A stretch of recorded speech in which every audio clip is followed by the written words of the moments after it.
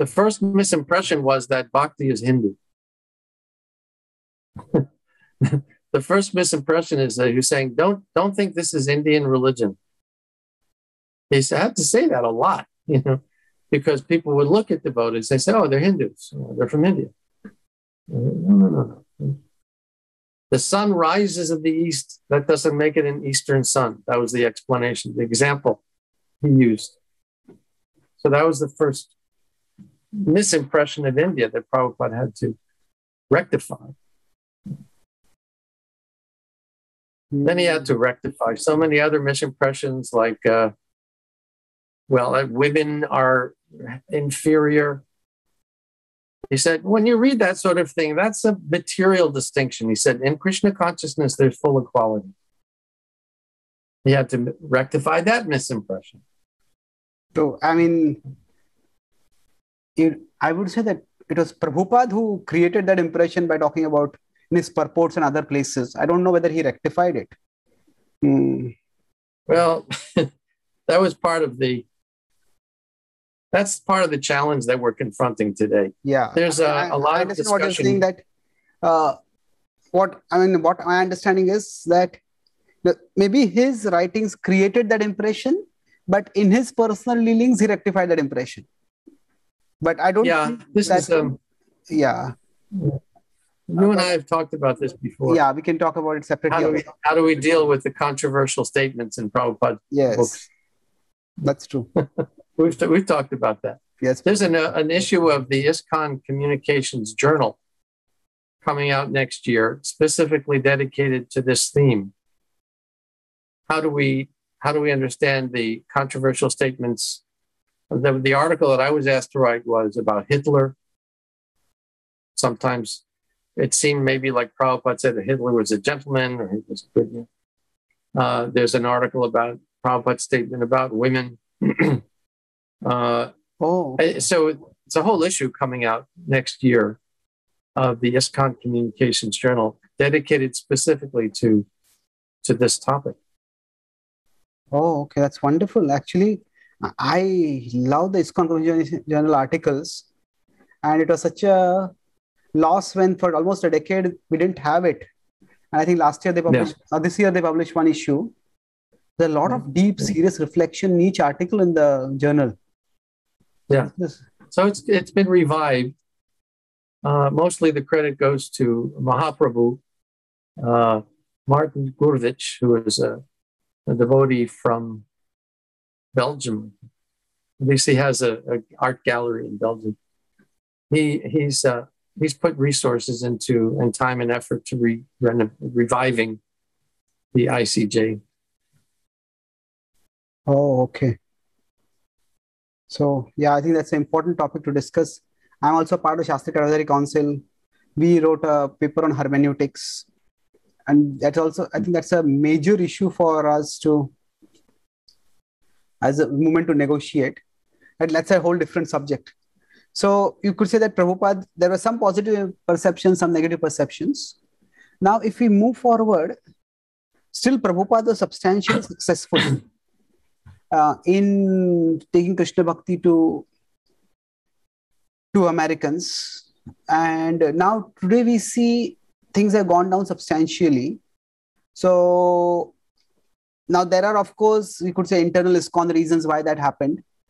But apart from those, you could mention that if you like a little bit, but has there been a change in the perceptions of India which has affected either positively or negatively the receptivity toward India? From what I said, two things. From what you said, one thing struck me that people are more, because of multiculturalism, there is a greater level of openness. So that could be a positive development. And yoga has also become far bigger than what it was at that time. So that could also be seen as a positive development. Yes. Of course, we're confronting in ISKCON as an institution what some people have characterized as the Hinduization of ISKCON. And so people get an impression, if they just judge by what they see when they come into a temple, it appears to be primarily staffed or appealing to people of Indian extraction. That's the impression, because a lot of the people now are from India. Again, it's a topic that has a history to it. In the 70s, when we had our strong income coming from book distribution, the balance, the demographics were a bit more equalized.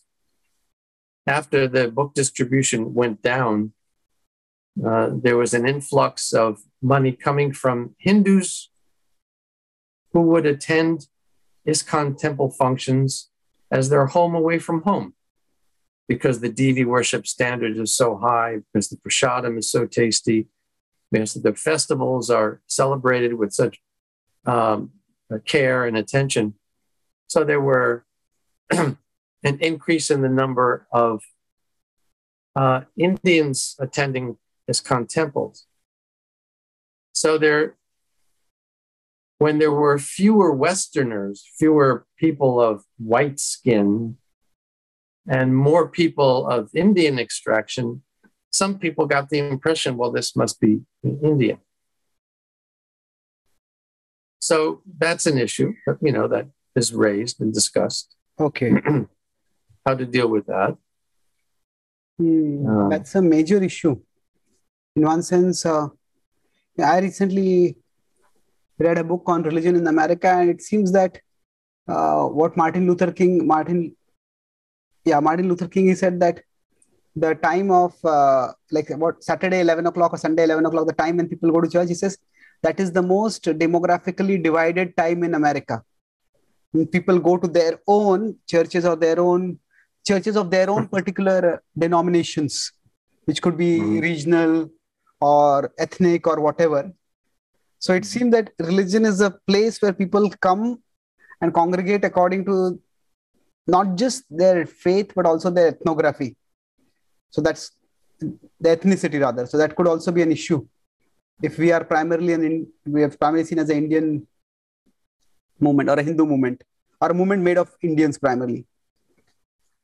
Well, that was another misimpression that Srila Prabhupada had to rectify. Yeah. That Krishna consciousness is a religion. It's not a religion. Not only is it not Hinduism, it's not any kind of religion.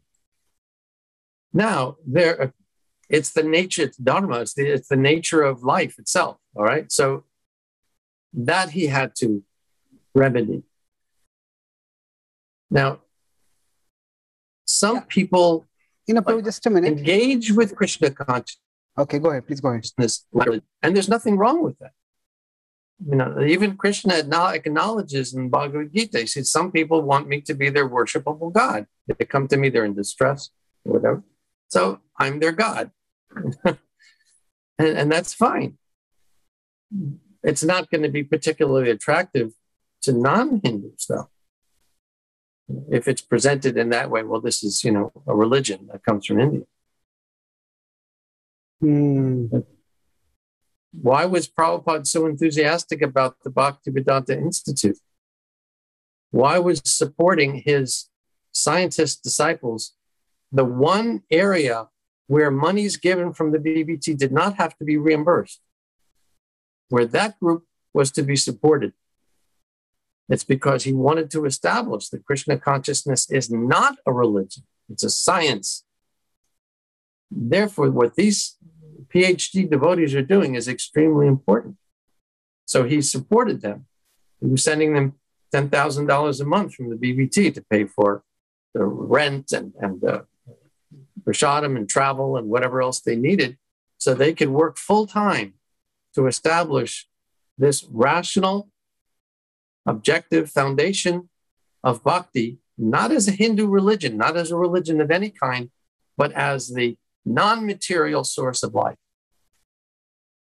That was at the heart of his whole mission in the world, was to do that.